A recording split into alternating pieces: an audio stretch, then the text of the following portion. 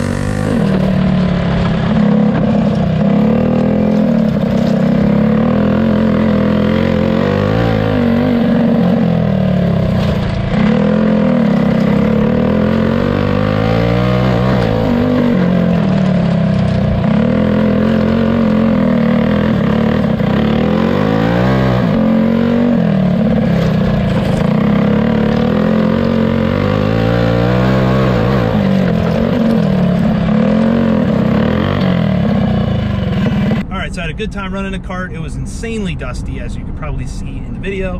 I'm completely covered with dirt. I'm probably going to start the shower process with a garden hose outside, just to be honest, and go from there. But anyhow, the thing had a ton of power. It was just not hooking up because the track was completely dirt and dusty, rather than a nice tacky surface. So I'm thinking on a good surface, maybe a little less gear or a little more gear, depending on how you want to look at it, would really stick that thing to the ground and go places. But it's just incredible power on that setup that we have now. So anyway, that's all I have for today. If you're new here, hit subscribe, give me a thumbs up if you want to see more of this, and we'll be back soon. Thanks.